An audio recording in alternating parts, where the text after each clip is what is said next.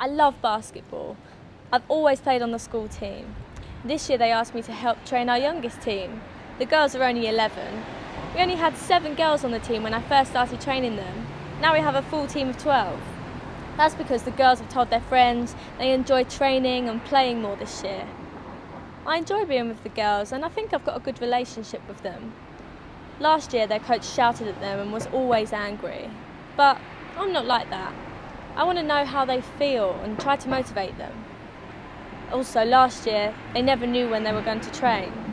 But I've made a timetable so they know what day and what time we have training sessions and matches. Everybody in my class knows I love computers and that I'm a bit of an expert. So every time they have a problem, they ask me for help. That's fine. I enjoy it. It's interesting because I usually know exactly what to do. But it's useful for me to teach it to others and to learn to express myself clearly. I want people to understand what I'm telling them. I'm getting better at finding the exact words to help them. I mean, it's true. Some people take a long time to understand different programs or software. I'm quite good at staying calm and explaining myself as many times as necessary until people understand me. People like the fact that I never get impatient.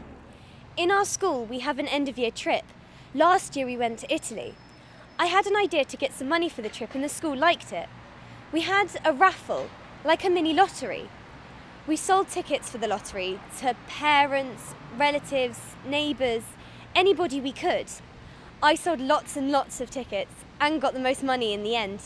It was quite a lot, so I had to keep it safe. Because it was the first time we did it, there were a few problems. It was my idea, so I felt it was my responsibility to help to find solutions. The school liked the idea so much that they're going to do the same again this year. I think I'll help them. I really like working with others.